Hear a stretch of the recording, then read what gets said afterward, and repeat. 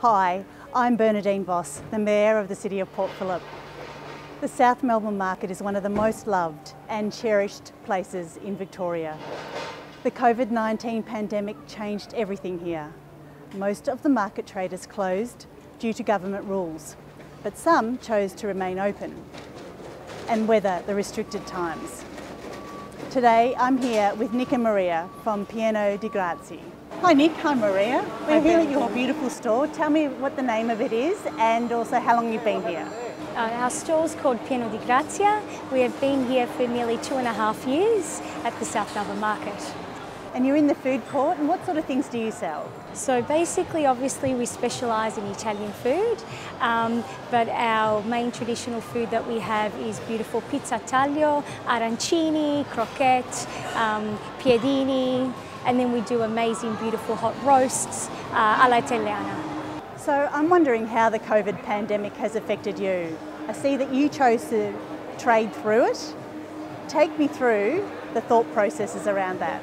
We thought we're here for our local community and for our locals in South Melbourne. So what we did is we stayed open. We made sure that we could offer amazing take-home meals. We did lots of free delivery.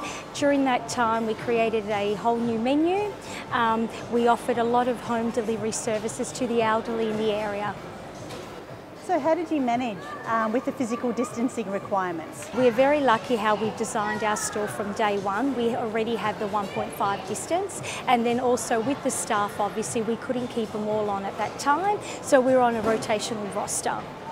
Did you expand your range during that time? We definitely did. So due to the deli aisles being shut, the entrances, everyone was coming through the food hall. So what we thought we'll do is showcase our amazing food that we can offer, and we did bump it up even more than we usually do. So our poor chefs had to stay back until late the night before, but we made sure that we had all varieties to actually to offer to our customers. So financially, how has the pandemic affected your business? With the support of our lovely council that we have, what we did was we went ahead and decided to do a whole new website menu. So we went ahead and we innovated, created a website. So instead of just waiting for it, we thought this was the time to go out there and showcase.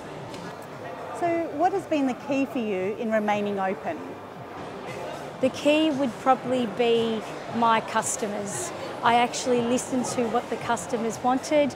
During the time, there were a lot of special requests for different meals because elderly their immunity was quite low, so they wanted meals done, and we went ahead and heard them.